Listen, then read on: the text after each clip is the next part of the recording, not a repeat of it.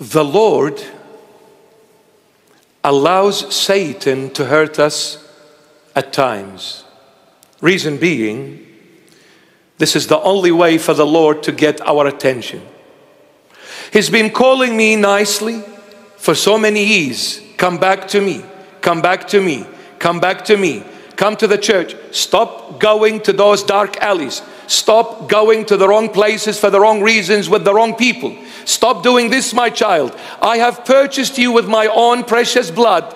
Remember, you belong to me, not to the world, not to Satan, not to this darkness. You belong to the light. You belong to the King of all kings and the Lord of all lords, Jesus Christ of Nazareth. So since you haven't been paying attention to my calling, I've called you nicely for too long. Now I will break you through Satan.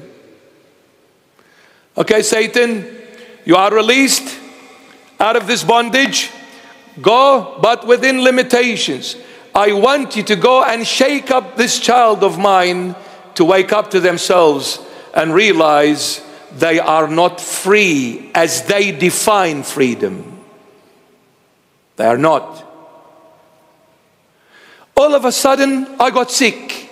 All of a sudden, my business is going downhill.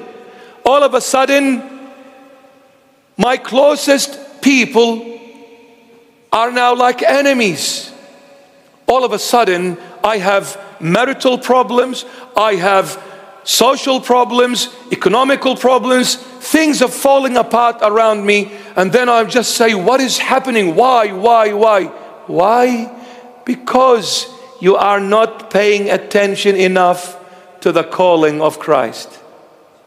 So Satan has been released for a little while to shake you up and to make a man out of you. Come back to Jesus Christ before it's too late.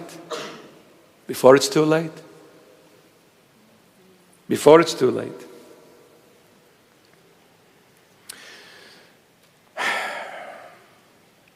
So when we go through trials, through hardships, thank the Lord.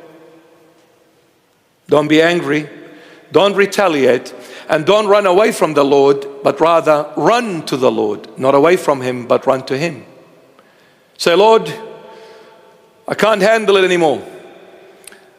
The burdens are too heavy for me to carry. I'm collapsing. I got to a stage where I cannot do it anymore. I need you, Lord, and I'm coming confessing my mistakes and sins before your holy and mighty presence. Lord Jesus, have mercy on me. Verse 4